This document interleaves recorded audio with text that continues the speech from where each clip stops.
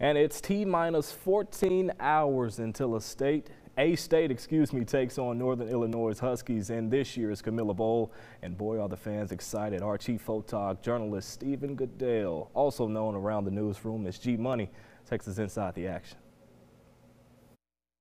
I'm pumped. I'm super excited. I am so excited because my brother is the coach. Our older brother's a GA, offensive GA, so we've just really this year jumped on the bandwagon. It's a good year to do it. They're rolling. First bowl game in a while, so we're excited. Our fans are pumped up.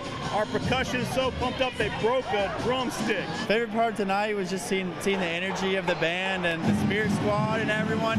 You can tell there's a lot of passion in the fan base.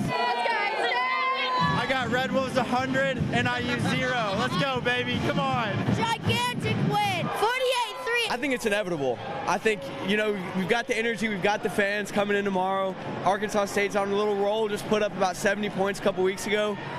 They're rolling. They're going to be hard to stop. I don't think NIU can do it. I think it's going to be a little bit closer than 100-0 and 48-3, but I think we're going to put it on them. I've got us 35-10. 35-10 Arkansas State.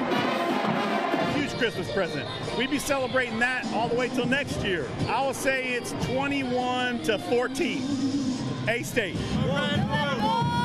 Go A-State. Red Wolves up. Give me 24-17 A-State. Book it.